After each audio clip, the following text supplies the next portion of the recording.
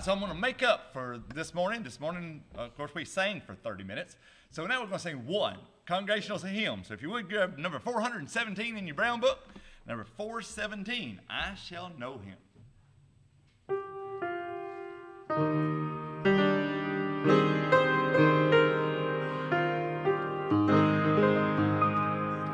When my life's work is ended and I cross the swelling tide, when the bright and glorious morning I shall see, I shall know my Redeemer when I reach the other side, and His smile will be the first to welcome me.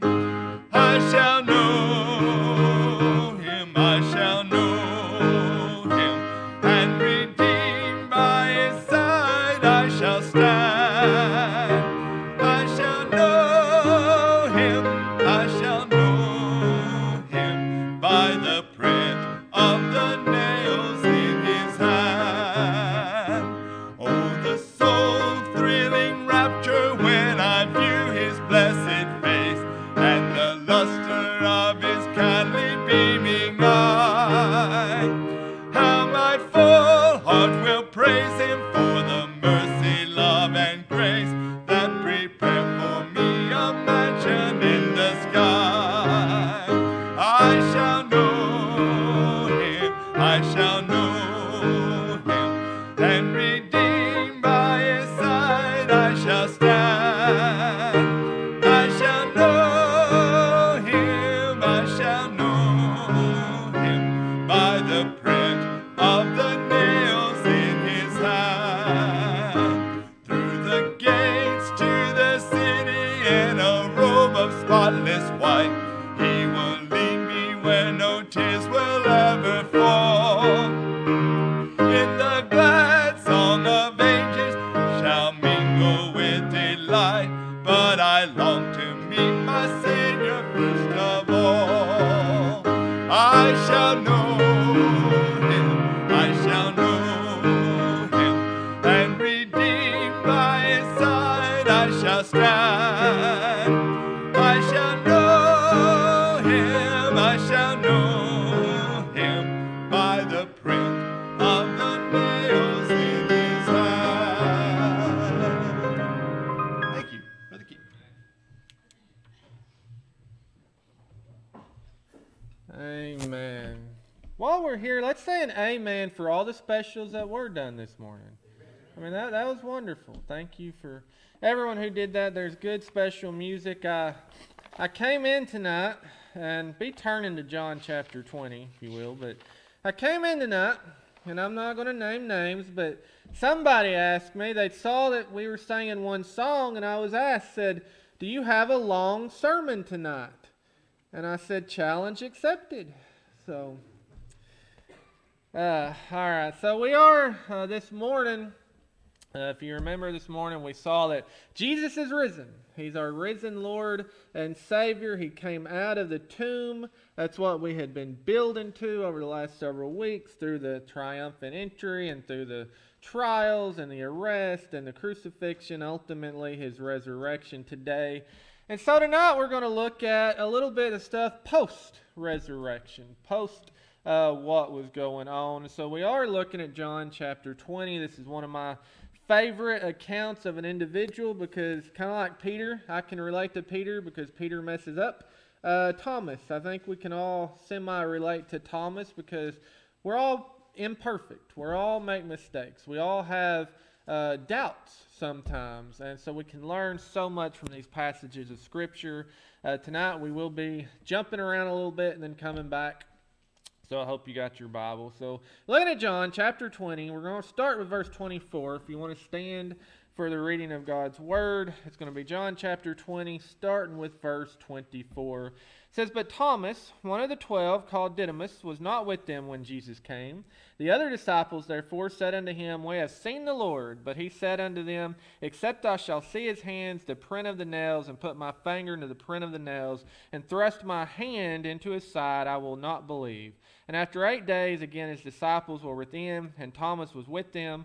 came Jesus, the doors being shut, and stood in the midst, and said, Peace be unto you. Then said he to Thomas, Reach hither thy finger, and behold my hands, and reach hither thy hand, and thrust it into my side, and be not faithless, but believing.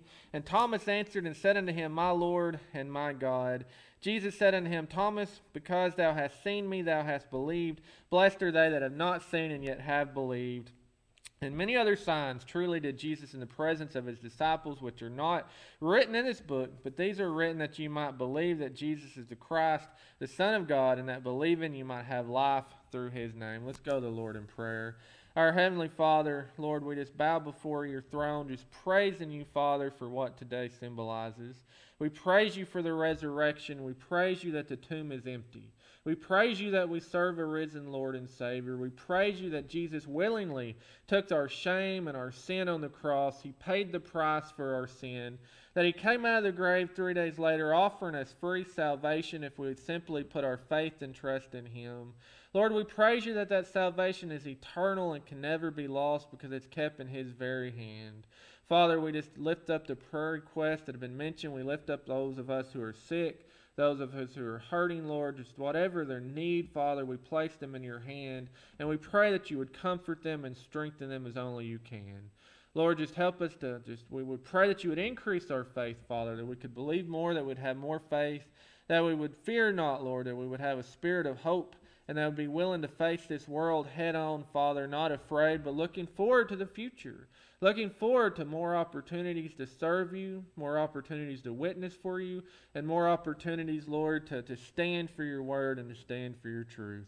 Father, just illuminate the word through your Holy Spirit. Touch each and every heart here, and just help us to understand what your Spirit is teaching us and what your word tells us. Father, when we leave here, may we be more in love with you and more obedient to you and closer followers of your word. For it's in Jesus' name we pray. Amen. Now to back up just a second, if you back up, same chapter, back up to 19. It ain't on there, so I'm not even looking at that yet. It says, Then the same day, this is speaking of the disciples, the same day at evening, being the first day of the week, when the doors were shut, where the disciples were assembled for fear of the Jews, came Jesus and stood in the midst, and said unto them, Peace be unto you. And when he had said, he showed unto them his hands and his side. Then were the disciples glad when they saw the Lord. Then said Jesus unto them, Peace be unto you. As my Father has sent me, even so send I you. And when he had said this, he breathed on them, and said unto them, Receive ye the Holy Ghost. Whosoever sin you remit, they are remitted, and unto them whosoever sins you retain, they are retained. And so the disciples are assembled, and the disciples see Jesus, and Jesus comes in the midst of them. I'm not going to preach all those verses, but he comes in the midst of them. He says, Peace be unto you. And that had to be a wonderful celebration. That had to be a wonderful feeling. You go from thinking Jesus is dead. Jesus has been crucified. The Davidic king is dead. The Messiah is dead. All hope is dead. Everything's gone. We're done. We're lost. We're over. Ended. And then he appears. The doors are shut. And you've heard these women talk about him. And you've heard that the tomb is empty. And so if you're the disciples and you hear these women and they get John and Peter. And John and Peter race to the tomb. And the tomb's empty. So they come back and they're like, hey, the tomb's empty. And, it'd have been natural to be like, well, man, the Romans done stole the body.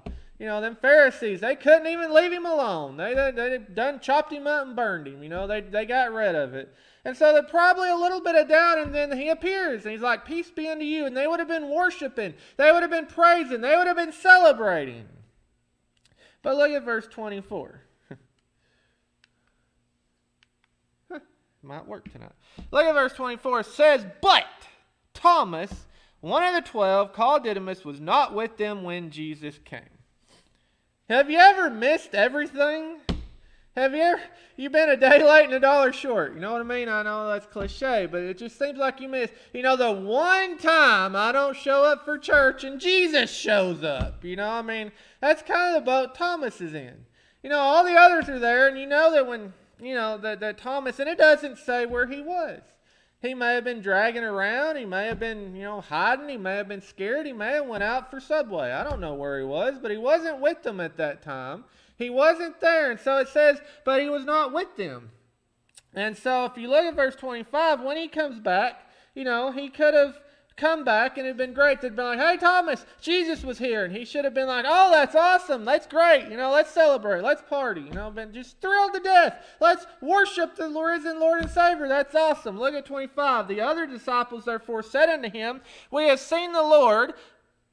But he said unto them, except I shall see in his hands the prints of the nails, and put my finger into the print of the nails, and thrust my hand into his side, I will not believe. What a fuddy-duddy. I mean, how sad is that? You're the other disciples, the other 10, because Judas is dead. You got the other 10 disciples, and they're like, Thomas, Jesus is here. He was risen. We saw him. He said, peace be unto us. The Messiah is back. He really did rise from the grave. And Thomas is like, I'll believe it when I see it. You ever known anybody like that?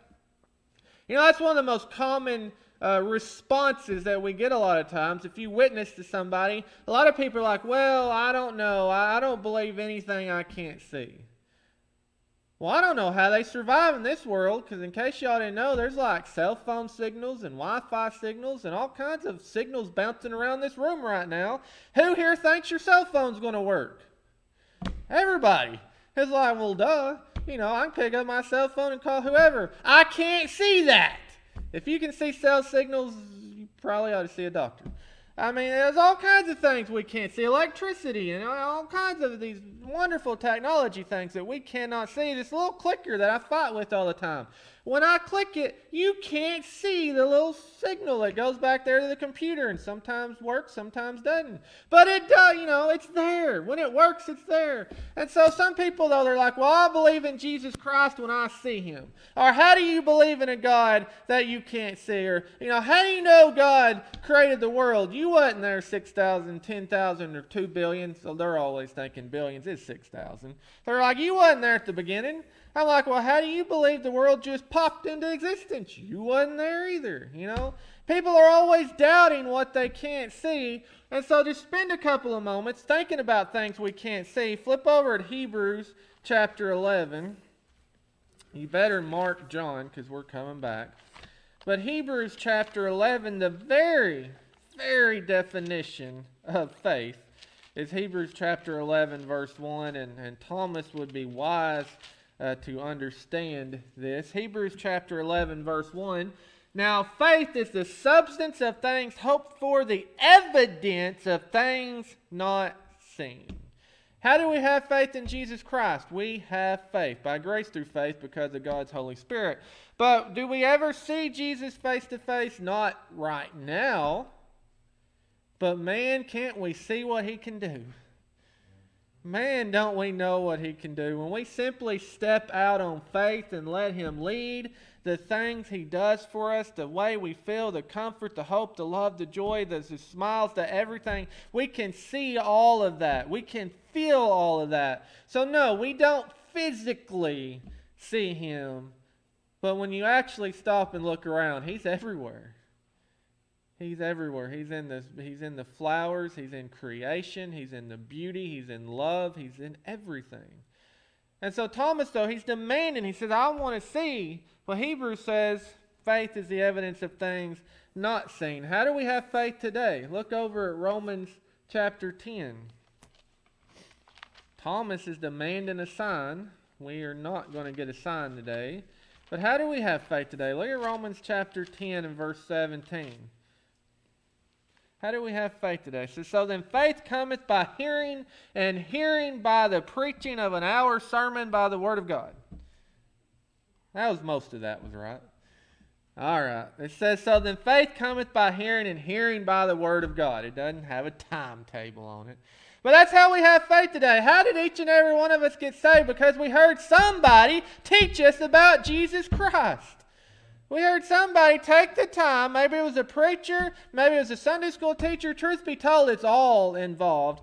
It's kind of like the cliche, how many hits does it take to break a rock? If it takes 1,000 hits with a hammer to break a rock, which one of the hits was it?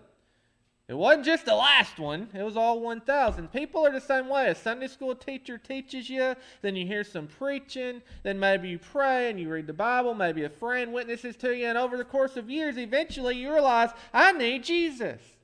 It's the course of all of that builds up. And so today we hear and we have our faith to start believing in God's Word, believing in Jesus Christ. And we have all of that because of God's Word. The Bible that's in front of you, whether it's in a Bible or an iPhone or app or whatever, there's power in this Word.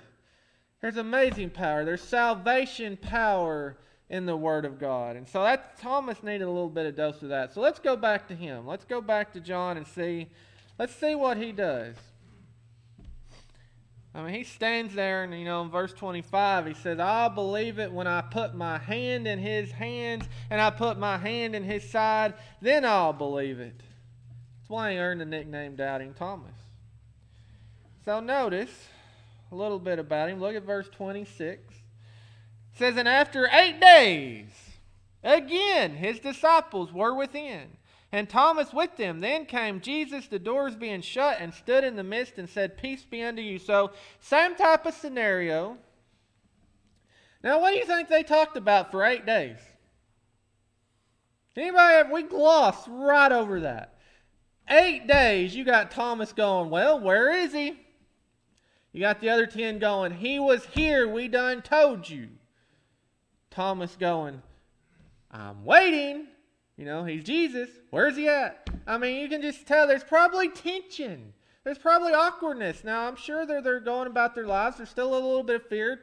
Thomas is riling them up. Some of the others may have even started doubting themselves. Well, maybe we didn't see him. Where's he at? Maybe he's gone again. 8 days. 8 days of awkwardness. 8 days of debate. 8 days of Thomas thinking he's right. 8 days of Thomas probably growing more and more bold. I knew he wasn't here. The next day, I knew it. After 8 days, he's like, I've done told y'all he ain't here. And then Jesus shows up and immediately he says, peace be unto you. That makes you wonder a little bit that there was some tension there. There's some aggravation. There's some fear. There's some doubt. And Jesus shows up and he just almost has the idea of, guys, what are you fighting about? What are you arguing about? Why are you doubting? Literally, I done appeared to you 8 days ago and showed you I done defeated hell and death. Why are you doubting now? This was another test almost. 8 days and Jesus comes back and says, peace be unto you. And isn't it wonderful, the peace that can come from Jesus Christ? Isn't it wonderful that we can get true peace from him? Look over at John chapter 14. Back up just a page or 7. John chapter 14, looking at verse 27. Talking about the peace that only comes from Jesus Christ. Verse 27 says, peace. This is words of Jesus himself, since it is in red. It says, peace I leave with you. My peace I give unto you. Not as the world giveth, give I unto you. Let not your heart be troubled, neither let it be afraid. Boy, that's a wonderful verse we should have all been focused on over the last year, shouldn't we? We should have been realizing that, you know what? Jesus also says, don't fear those that can kill you physically. Fear those that can kill you spiritually. We as Christians are not to fear death. We're not to fear man. We're not to be afraid of the world. We're not to be afraid of these worldly things because we serve a Savior that already defeated hell and death. We serve a Savior that holds our salvation in his very hand. That's what these verses in 27, he said, I leave this peace with you. He said, I'm not giving it to you like the world where it's going to fail, whether it's going to rot, whether it's going to wither away. He says, let not your heart be troubled, neither let it be afraid. And we could read the rest of that and keep going. But the point of that is we need to have peace that is only found in Jesus Christ. And so it's amazing when he shows up, what does he tell his disciples? Peace. He calmed their fears, he calmed their doubts, and if we'll let him today, he will calm us too. Turn a page or so over. Look at John chapter 16. John 16, look at verse 33. Same idea. It says, these things I have spoken unto you. Notice this, that in me ye might have peace. In the world you shall have tribulation. But be of good cheer, I have overcome the world. Where are we to have peace? He says, in me. Peace is not found in a bottle. It's not found in the world. It's not found in the government. It's found in Jesus Christ. He says, peace you find in me. He says, in this world, and how about this for a warning? In this world ye shall have tribulation. Who here thinks you're not going to have tribulation? Everybody's like, well, no, you just read that. The Bible tells us you are going to have tribulation. You're going to have trouble. You're going to have problems. But look at the rest of that sentence. But be of good cheer. I have overcome the world. Oh, praise Jesus. Jesus says, I've overcome the world. Why are we afraid of the world? Do we serve the world or do we serve Jesus? Is the world going to save us or is Jesus going to save us? Are we going to go into eternity with the world or are we going into eternity with Jesus? Be of good cheer. He has overcome the world. Whew! Peace be unto you. I love those words. So how do you think old Thomas is feeling right now? We got to get back to him. I'll be here all day. Get back to old Thomas in verse 27. Jesus has something else to say. You remember, and I should have looked it up, it's either last week or the week, I guess it's the week before, it don't matter. Watch all the Facebook videos, catch up. But if you look back, and Peter, if you remember Peter, you know, Peter had failed Jesus. He failed him, and he denied him 3 times. What happened immediately after Peter denied Jesus 3 times? It said he looked over, and Jesus was looking at him. Thomas is going to have one of those come to Jesus moments as well. Look at verse 27. Jesus, after he arrives, says, peace be unto you. Then in verse 27, he says, then saith he to Thomas, looking right at him dead in his eye. You know what? It makes people nervous when you look him in the eye. I love every one of y'all, but if I stare at you long enough, every one of y'all kind of gets nervous. Every one of y'all starts thinking, what's he know about?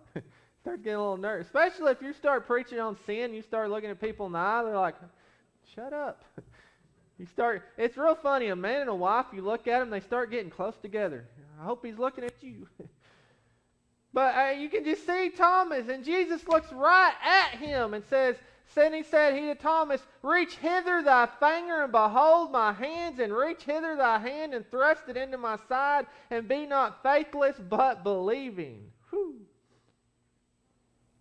Calls him out, doesn't he? Jesus himself calls out Thomas. And there's an interesting, there's kind of a little mini sermon in the middle of this sermon here. The fact that what we can learn from this, Jesus calls Thomas out, but did you know each and every one of us is going to be called out as well? Flip over to Titus chapter 2. Kind of a mini sermon inside of a sermon. I've never done that before.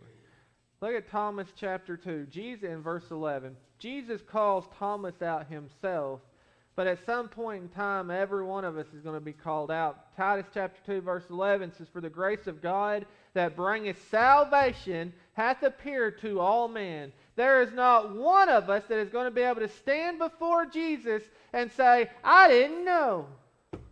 None of us are going to be able to stand before God and say, Lord, I can't be doomed to the lake of fire. Nobody ever told me about Jesus. That tells you right there, it says the grace of God that bringeth salvation hath appeared to all men. The conviction of the Holy Spirit will convict every single one of us. The problem is, so many reject it. The problem is, so many don't pay attention to it. The problem is so many don't answer the phone like it's a spam call. Y'all ever get spam calls? I hate those. I answer almost every one of them because I never know if it's somebody calling for the church or not. So I answer every one of them. And, you know, one of these days my car is going to break down and it's my own fault because I could have extended that warranty like 200 times. But it's like the Holy Spirit convicting us. So many people treat that like a spam call. They're like, no! I don't want to be saved. I don't want nothing to do with eternal life with Jesus in heaven and eternal earth and the New Jerusalem and all these wonderful blessings. I'd rather burn in the lake of fire. A lot of people say, oh, I don't believe in that. There's going to be a lot of people that are burning that wish they would have believed sooner.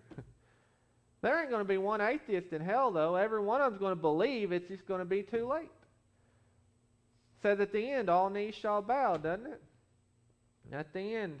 And we'll get to that in a second. I'm about to preach ahead of myself.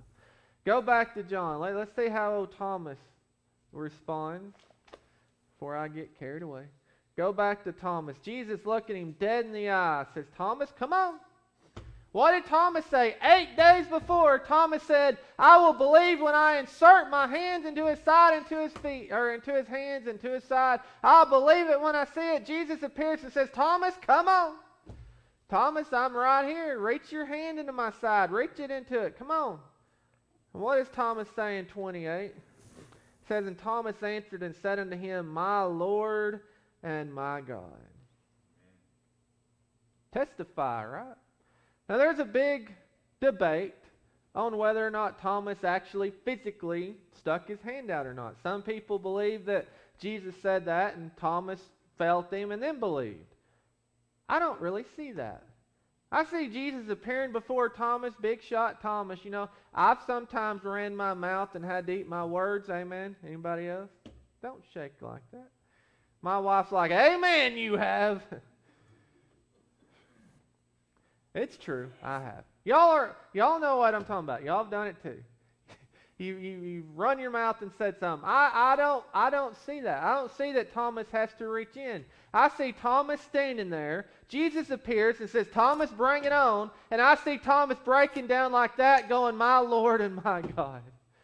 I think he had a come to Jesus moment. I don't think he had to reach out by faith. I think sin was enough, and I think he repented and confessed and testified that quick. He woke up, didn't he? He woke up. All right, I got 8 days arguing you ain't here, Lord, I'm sorry. You know, God has a way of getting our attention, doesn't he? God has a way of, sometimes we wonder, Lord, why did you let this happen to me?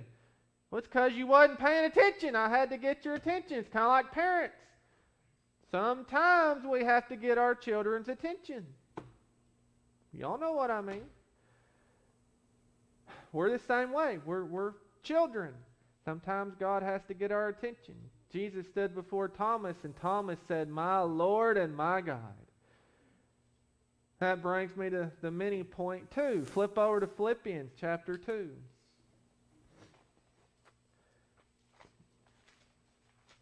Philippians chapter 2 and verse 10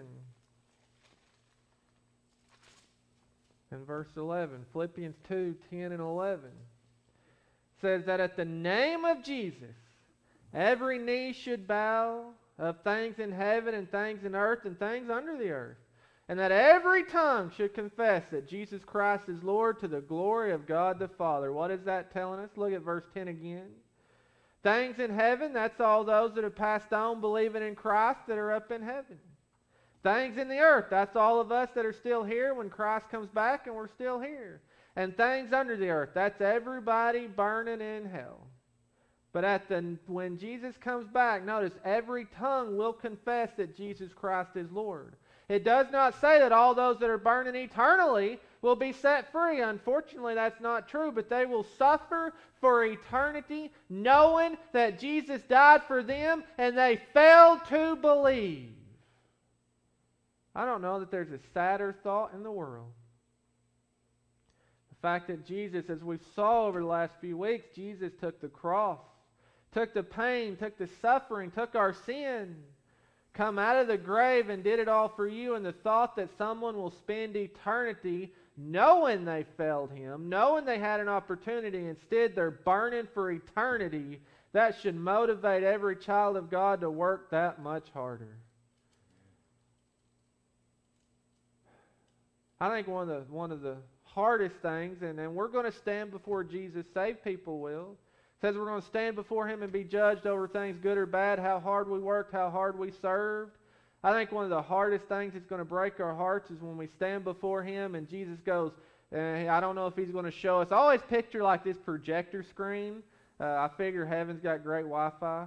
I always picture this projector screen. He's going through our lives, and I think what's going to hurt us the most is not necessarily what we've done, but all the times he's going to show us people that we were supposed to witness to, and we didn't. And we're going to say, Lord, where are they now? You were their last chance before they died. Can you imagine that? Standing before Jesus knowing you had an opportunity to witness to somebody and you failed because you were too tired, too busy, too selfish, too arrogant, too prideful, too something, and since you didn't witness to them, they got in a car and died in a car wreck and never had another chance.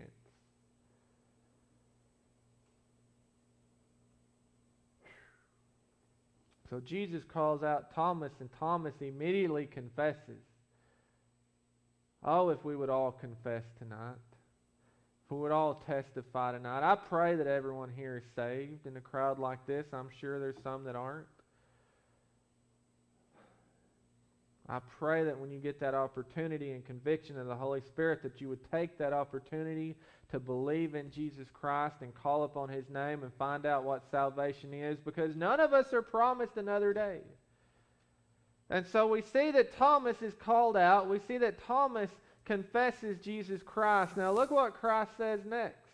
We're talked about. I don't know about y'all, but I love it when I see us mentioned in the Bible. I think that's amazing, and I don't mean to sound selfishly, but I love knowing that Jesus was thinking about us 2,000 years ago. I mean, how much greater a Savior can you have that He's picturing us 2,000 years ago? Look what He says in verse 29. If you turn there. Jesus said unto him, to Thomas, says, Thomas, because thou hast seen, and this is why I think He just didn't touch him. I think Thomas believed by sight. Says, Thomas, because thou hast seen me, thou hast believed. Blessed are they that have not seen and yet have believed. Who is those that have not seen and yet believed? The whosoever. I've never seen Jesus face to face, but as we've said before, we see Him all around us. Jesus says, Thomas, you believe because you saw, but blessed are they that are going to believe that haven't saw. He's talking about the next 2,000 years worth of God's people all the way up to today in 2021. The people sitting here at Lakeview that's put their faith and trust in Jesus, He's talking about us. I don't know about y'all, but I feel blessed. I feel blessed because Jesus Christ died for us. You know what? Just a few hours before this, or actually since this is 8 days later, I guess it'd been like 11 days before. Right before the crucifixion, let's look at that. Flip over to John chapter 17. Just back a page or two. John chapter 17, pick up verse 20 and 21. Jesus praying in the Garden of Gethsemane.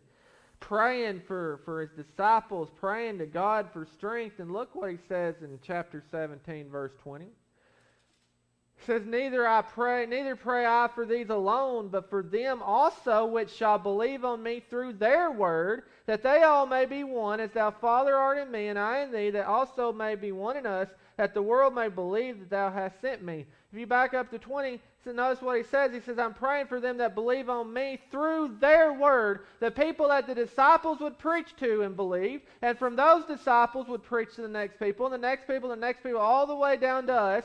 So we've got Jesus in about an 11-day period praying for us before He takes the cross, and then telling Thomas afterwards, blessed are they that will believe. Amen. Jesus was thinking about us.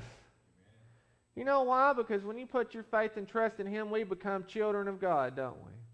And God loves His children. That makes us brothers to Jesus. And He's a wonderful big brother. He doesn't pick on us. He doesn't beat us up. He doesn't hide our candy. He loves us unconditionally. And oh, how we should love Him. Now, go back to Thomas. Let's see how this all finishes out.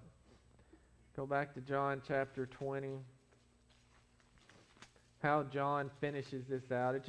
You see that Thomas becomes a changed person. It doesn't go back and tell us really.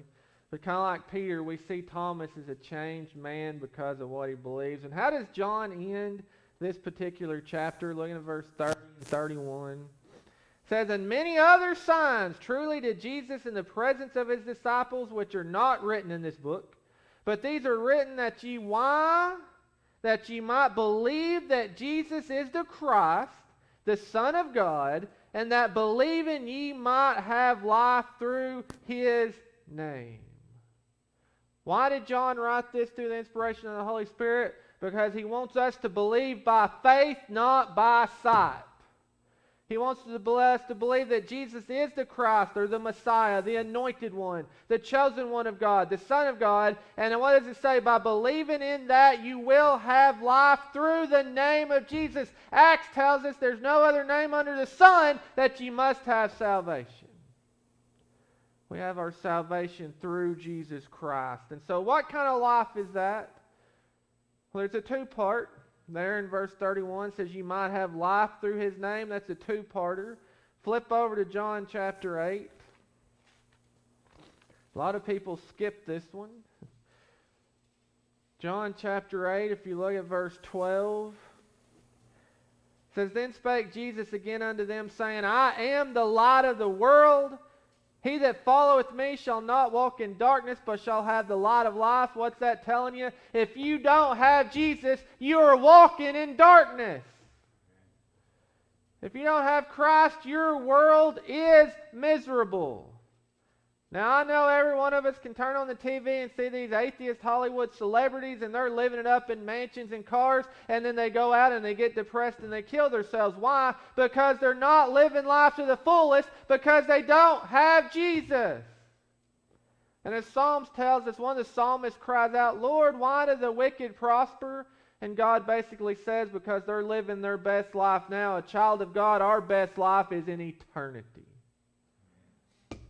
Not in treasures in this life, but treasures in the eternal life where moth and rust will not corrupt. Everything on this world keeps breaking. I can tear stuff up. I could tear a bowling ball up with a rubber mallet. But all those things that we're storing up in heaven, the mansion Jesus is building, even I can't tear that up.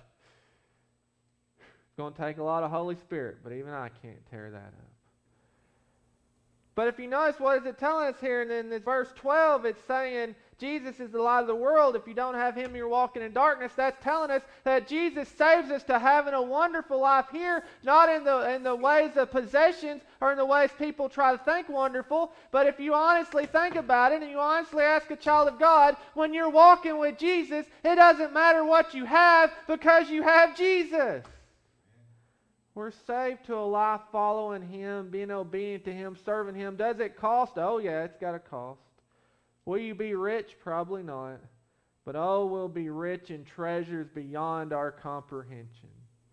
The fellowship, the relationship, the closeness, the love, the comfort, the peace, the joy that we have in Jesus is unparalleled in the world. And so when we believe in Jesus, we are saved to a life here. Now, of course, the biggest, longest, most important part. After this life here, just turn back. Since we're in John, we've been staying in John, we got to get the best verse in John. Everybody knows it. John 3:16, what kind of life do we have when we believe in Jesus Christ? I want to look and actually read it out of the book. Follow along. It says, For God so loved the world, that he gave his only begotten Son, that whosoever believeth in him should not perish, but have everlasting life. What kind of life do we have in Jesus? Everlasting. Never-ending. Eternal. Forever with Jesus himself. What a wonderful Savior we have. And so just a few questions tonight. Don't be like Thomas. You say, Thomas was a disciple. Yeah, and Thomas grew, but we can't be like Thomas. We have to believe by faith, don't we? We have to believe by blind faith that Jesus Christ is our Lord and Savior. Don't wait until you see Jesus face to face. We'll all stand before him one day. If you wait till then, he's going to say, Depart from me, you that work iniquity. I never knew you. So sad. Don't wait until you meet him face to face. So if you're here tonight and you don't know Jesus Christ as your Lord and Savior, I would pray that you come to know him tonight. Let the Holy Spirit that's already convicting you, you're already fighting it, you're struggling with it, you can barely breathe, you're under conviction. Stop fighting it. Believe that Jesus Christ is the Savior of the world, and simply call upon his name and say, Jesus, I'm a sinner. Jesus, I need a Savior. I believe you're the Savior. Please save me. However you word that, when you believe and you call upon Jesus and seek salvation, you're saved for eternity. And then as John 3:16 says, you have eternal life. And then, child of God, maybe you're already saved. Don't be like Thomas. Don't be less than faithful. And notice another thing, and I didn't even hammer this home. Where was Thomas the first day? You know what? It might have been because they had service that night. Don't be like Thomas. Be faithful. Be there. You know what? We never know what's going to happen. We never know when God's going to bless us or do something. We need to be serving Him all the time, expecting to be blessed because we're serving a wonderful Savior. So if you're here tonight and maybe you have backslidden, maybe you're not as faithful as you once were, tonight would be a wonderful night to decide to be more faithful. Or maybe you simply just want to pray, Jesus, thank you. As the song leader comes and the musicians come tonight, if you need salvation, go to Jesus Christ for salvation. Tonight can be the night of salvation. It'll be the best night of your life. Child of God, as we stand, whatever needs you have, whatever holes in your heart, the answer is Jesus Christ. The answer is to be more faithful to Him. If you're a child of God and you're not serving, then you're miserable. The answer is serving Jesus more. Maybe you're doing wonderful. If you are, then I pray, let's do an amen. Thank Jesus for that, because if you're doing wonderful, if you're staying strong, if you're being comforted, it's because of Jesus Christ. So whatever your need is tonight, go to Him in prayer as we sing.